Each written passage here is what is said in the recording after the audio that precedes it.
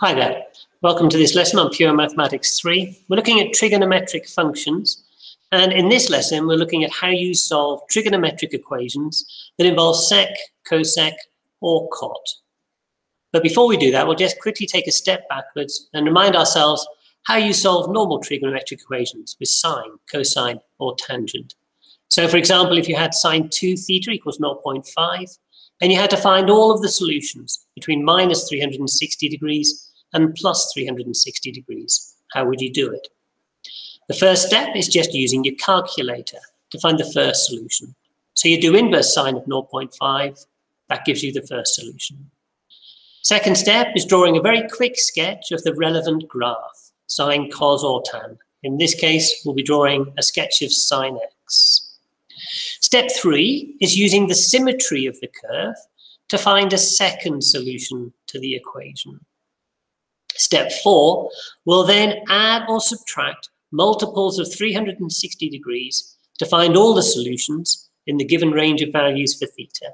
For us, that's from minus 360 up to plus 360.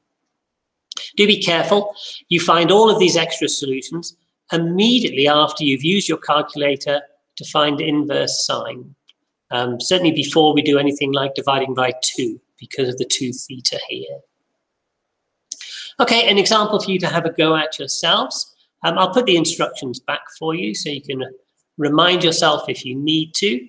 Have a go at that, pause the video, and come back when you're ready.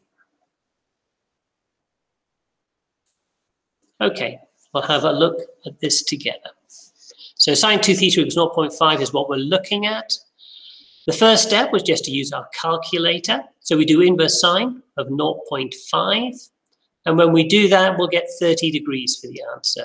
Be careful, it's 2 theta we've got here. So 2 theta could equal 30 degrees. We don't divide by 2 yet. We just leave it as 2 theta could be 30 degrees. Step 2 is sketching the graph of sine x. So we'll do that. That is what sine x looks like. Only 3 key things to remember. First of all, sine x starts at 0. Second thing, it goes from +1 to -1. And the third thing is something happens every 90 degrees. So it starts at 0, the maximum's at 90, crossing point at 180, minimum at 270, crossing point at 360, and so on and so on. That was the solution we found using the calculator. 2 theta could equal 30 degrees. At this point, we just mark that in the right place on the graph. So it would go there, 30 degrees on the x-axis and 0.5 on the y-axis. That's the first solution. That's the one we found using the calculator. Step 3 is using the symmetry of the curve to find a second solution. Now, sine and cosine, they are symmetric around every single maximum and every single minimum.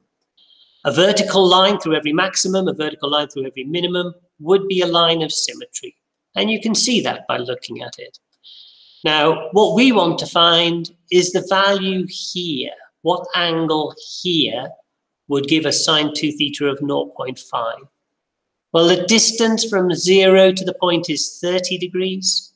If the thing is perfectly symmetrical, the distance backwards from 180 will also be 30 degrees.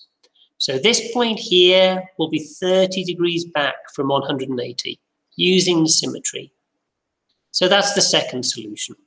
First one's at 30, the second one's at 30 before 180.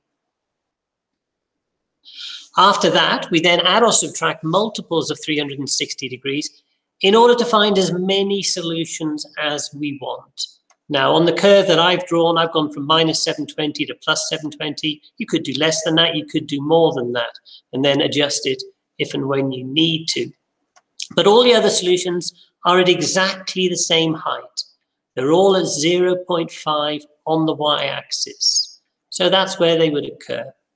They're done in 2 colors because they do come in 2 halves. The black ones are all 360 degrees apart from each other. And the pink ones are also all 360 degrees apart from each other. But when we go looking for the solutions, we do need to look in the 2 separate halves. So first of all, we'll start with the solution we got from the calculator, 30 degrees. And we'll add or subtract multiples of 360 to that to get all the other solutions. So 390 is if you add on 360, add another 360, you'd get that. Take 360 from 30, you'd get that. Take away another 360 and take away another 360 and you'd get that. So that's some of the solutions for the first solution, finding multiples of 360 more and less. They do carry on infinitely far in every direction. You never quite know how far you need to go until you've done a few of these questions and got used to them. I always do more than I need and then get rid of extra ones that actually I find out that I don't need in the end. We do the same thing with the second solution, the one that we found from Symmetry. So the second solution from the symmetry of the curve was that 2 theta could equal 150 degrees. We now add or subtract multiples of 360 to that. Adding on 360 would give us 510, add another 360 is that. Take away 360 from 150 will give us that. Take away 360, take away 360, and so on and so on. At this point, we'll halve the values. And you'll notice we've left it very late. They asked us to solve the equation sine of 2 theta is 0.5. So all of these are possible solutions for 2 theta. We want solutions for theta. But we don't do the halving till very late in the question, not till now. So halving those values, putting them all in order from smallest to biggest, will give us that list. Minus 525, heading upwards, till we get to 195. In fact, there's a couple more, I think. Yeah, 255, 375, and 435, finishing off the list. Now, at this point, looking at these purple values here, minus 525, minus 465, they're outside the range. We only needed to go as low as minus 360. And same with these two values here, 375 and 435. They're bigger than 360. So they're also outside of the range. We don't need those ones. Now, you don't ever have to have written them down. If you're confident you've found all the solutions, you could just write down the red solutions from the beginning. I do like to find one extra solution on either end, just to convince myself that I really have found them all. Anyway, the final answer doesn't need those 4 purple ones. The solutions for theta in the range minus 360 to plus 360 are just the red ones, from minus 345 up to 255 degrees. Okay, what about sec, cosec, and cot? Well, the method is basically the same with one extra step at the beginning. So we'll be doing this example in a moment, solving sec 3 theta equals minus 1.8. In that range, minus 180 to 180, giving the angles to 1 decimal place in the end. Calculators, in general, do not have sec on them. They only have sine, cosine, and tangent. What that means is the first step is to convert the equation to cosine 3 theta equals something.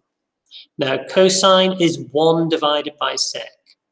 So if I do 1 divided by sec to get cosine, I'm also going to have to do 1 divided by minus 1.8 to get the other side of this equation. From then on, it's the same as before. Use your calculator to find the first solution. Sketch the graph of cosine this time. Use the symmetry of the curve to find a second solution. Add or subtract multiples of 360 to find all the other solutions in the given range. Okay, you have a go at doing this first. Pause the video and come back to me when you're ready. Okay, we'll have a look at this together. So that was the question. And the first thing that we said we had to do was convert sec to cos, because you can't do inverse sec on your calculator. Well, 1 divided by sec 3 theta is cos 3 theta. 1 divided by minus 1.8 will give me minus 0.555. Now it's a normal question. So from here on, you just use the standard method. Step 2 is using your calculator to find the first solution. So you do inverse cosine of minus 0.5555. And when you do that, you'll get 3 theta could equal 123.7 degrees. Don't divide by 3, just leave it as 3 theta for the time being. Third step, sketch the graph of cosine x. Cosine x and sine x are obviously extremely similar, but remember the difference. Cosine starts at 1. That's the only difference. Aside from that, they have the same general shape. They go to +1, they go down to -1. Something significant happens every 90 degrees. So the first crossing point at 90, the minimum would be 180. The next crossing point is 270, the maximum is 360, and so on and so on. That was what we did just now. That was finding the first solution using our calculator, which was that 3 theta could be 123.7 degrees. Well, we draw this on the graph. So at -0.56 on the y-axis and 123.7 degrees on the x-axis. And that'll be that point there. The next step, step 4, is using the symmetry of the curve to find a second solution. And we said sine and cos, they're symmetric around the maximums, they're symmetric around the minimums. So this minimum point here will be a line of symmetry. There are various ways of doing this. You could say that distance there is 33.7, so do 270, take away 33.7, and that'll give you the solution here. Or if you wanted to, you could say from 0 to here is 123.7 degrees. So from 360 to here will be 123.7 degrees. So you could do 360, take away 123.7. There are often many options. All you have to do is see the symmetry of the curve, appreciate the symmetry of the curve, and use it. By whatever method you use, you should get this as the second solution. So also at -0.56, because that's where all of the solutions will be. And in this case, 236.3. If you did 270, take away 33.7, that would be one way of getting that. Finally, we add or subtract multiples of 360 to find all of the other solutions. And all the other solutions are the crossing points, which are at this same height of -0.56. So that's where they would occur. The green ones are all 360 degrees apart from each other. The black ones are all 360 degrees apart from each other. So we need to find them in 2 halves. The green ones first. The green one we found was using the calculator, 123.7 degrees. Adding on multiples of 360 will give me that, and then that. Taking away multiples of 360 will give me that, and then that. Now, we'll be a little bit more smart this time. When I divide these by 3, I have to get an angle which is between -180 and +180. It's immediately clear that when I divide those by 3, they will be bigger than 180. So I can say straight away, I'm not going to need that one, I'm not going to need that one. They'll be outside the range. The second solution we found using symmetry was 236.3 degrees. We then add or take away multiples of 360 from that. That will give us these values. And again, we can look at them and we can say, well, which ones are going to be too big after we divide by 3? Well, 596 will be bigger than 180. -843 will be bigger than -180. So we won't be needing those two either.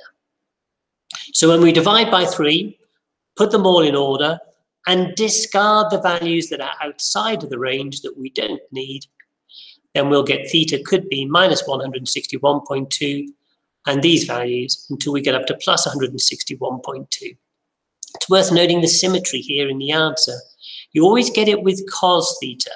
And because sec is related to cos theta, you also always get it with sec theta. As long as all you have is cosine or sec of a multiple of theta. Cosine is symmetrical around 0. That means for every positive solution, there's a matching negative solution. That'll always happen with cosine. It'll always happen with sec.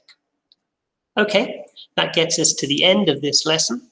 If you have the textbook, turn to page 56 and go to exercise 3C. Questions 5 to 8 and question 11 are on this type of question.